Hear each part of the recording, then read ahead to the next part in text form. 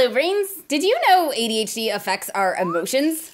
Like, all our emotions? I've always been told I was too sensitive. I cry easily, I get excited easily, and my mom deserves some sort of combat award for surviving the emotional storm that was me growing up. Turns out what creates this emotional roller coaster is something called emotional dysregulation, and it's a big part of how ADHD affects our lives. But I didn't know that because the DSM, which is what doctors use to diagnose ADHD, doesn't even mention it. Inattention, impulsivity, hyperactivity, nope. Which is kind of weird if it's such a big part of ADHD, right? Well, there's a story behind that, and it's super interesting. Wait for it. Cool history stuff! That looks fine. It looks fine. Basically, ADHD is nothing new. It's gone through a bunch of name changes over the years, but the symptoms have been documented as far back as the late 1700s. And the trouble with emotions we tend to experience has always been a part of its description, until the 1970s. What happened in the 1970s? Researchers got serious. Understandably, they wanted to focus on the aspects of ADHD they could measure in a lab, and emotions are kind of hard to measure in a lab. Based on their findings, the first official DSM descriptions of ADHD were born. And even though later, evidence of emotional dysregulation kept showing up in ADHD research, it was kind of too late to add it back in. But the understanding of ADHD is improving all the time, and whether it ever makes it into the DSM or not, it's now understood that there is a connection between ADHD and emotional dysregulation. More research needs to be done, but for now, this is what we know. Those of us with ADHD experience normal emotions. As in, it's totally understandable that you got upset when that person insulted you. Most people would. But the way we feel and respond to those emotions can be more intense and last longer than it does for neurotypical brains. Why? Even though we experience normal emotions, our brains have trouble regulating those emotions. The ability to regulate our emotions is what allows us to calm down and make good choices when something gets us worked up. Sounds simple, but emotional self-regulation is actually a pretty complicated four-part process, and it relies on stuff the ADHD brain tends to have trouble with. First, inhibition, as in not impulsively reacting to an emotion. Not super easy for those of us who are naturally impulsive. In fact, according to Dr. Russell Barkley, the more generally impulsive we are, the more emotionally impulsive we are too. And with that kind of impulsivity, we may not even make it to the next part. 2, self-soothing, the ability to calm down that initial emotion. Most of us do have ways to self-soothe, but they're not always healthy. 3, refocusing our attention. Literally the exact problem that yep. Moving on. 4, responding in a way that makes sense based on our goals. This shouldn't be too hard, right? We just have to remember what our goals are.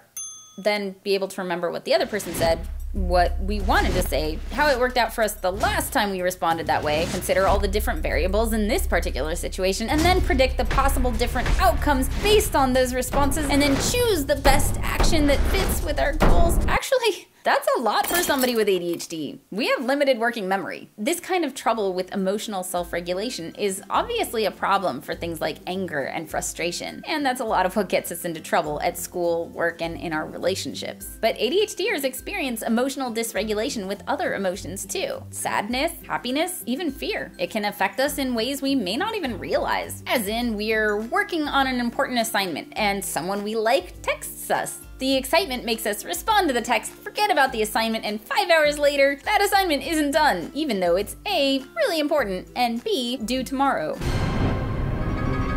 Is emotional dysregulation all bad? I don't think so. Personally, I love feeling and expressing strong emotions. I get excited easily, and for the most part, that makes me pretty fun to be around. And I love hanging out with other ADHD brains for the same reason. We're passionate, interesting, expressive people. Besides, emotions are a good thing. They communicate to us. They motivate us. Me acting impulsively on my emotions is the reason this channel exists. But for those times when emotional dysregulation makes us not so fun to be around or gets in the way of our goals, what's a brain to do? Well, like any ADHD symptom, emotional dysregulation varies from person to person, and even from situation to situation. So first, it helps to figure out when and how it is getting in the way of your goals. A great way to do that is to use an emotion tracker. You can create your own or use this one, which we link to in the description below. Basically, when you have an emotional reaction, pay attention to it. Afterward, write down what happened, what you felt, how you reacted, and the consequences, good and bad, of that reaction. No judging. This is for informational purposes only. Try to have a sense of curiosity about it. Wow, when I put off studying completely, I feel really guilty and embarrassed. But when I work on it even a little, I feel better. I totally get angry and defensive every time my boss points out that I'm late. It does not work out well for my diet when I offer to buy everybody donuts. Pretty quickly, you should start to get a sense of when your emotional reactions are getting you into trouble or throwing you off your goals. The good news is there are plenty of strategies that can help. I'll go into some of those in future episodes, and I've linked to some great articles as well. But even better news, just the act of noticing your emotions can help you slow down your emotional reactions, so you have time to decide how you want to respond instead of just reacting. It's called mindfulness, and according to research, it works. That's it for this week. Give it a shot. Let us know how it goes. Of course, if emotional dysregulation is really getting in the way of your life, it can help to work with a therapist. Cognitive behavioral therapy, or CBT in particular, is great for those of us with ADHD. Special thanks to Patrick for being an amazing research consultant and suggesting the emotion tracker. Thanks to Alex Pastusko for creating an actual combat award that you can print out and give to a heart in your life. There's 2 links in the description below, one like mine and the other one that you can fill out yourself. You know what you did.